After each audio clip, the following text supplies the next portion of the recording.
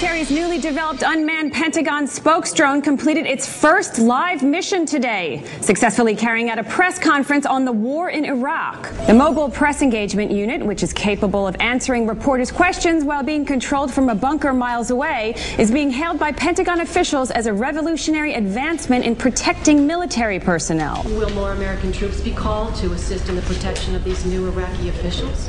I'm not going to start to speculate on future developments, Nancy. Yes, Bill. Commander Cameron Kennedy oversaw the debut mission. The spokesdrone proved effective at neutralizing reporters' questions about 85% of the time. Documents obtained by the Onion News Network show the Pentagon spent over $45 million developing the spokesdrone, but many officials say the unit has the potential to save countless careers. Using a high-tech gimbal camera and microphone system, the unit tracks reporters' movements and audio output, then analyzes the data to assess the threat level. The satellite link-up transmits data up to an orbiting satellite, and it formulates and deploys an effectively vague response. We have taken away a number of the enemy sanctuaries and gained initiatives in the areas. Eileen. Military technology experts see the unit as adaptable to a wide variety of treacherous interview scenarios. They estimated it could even withstand situations too hostile for any human spokesman to bear, such as anti-war documentary interviews. It's also capable of serving jail time. As a final failsafe, the spokesdrone can self-destruct if a line of questioning becomes too dangerous, incinerating the unit and any press corps within a 200-foot radius.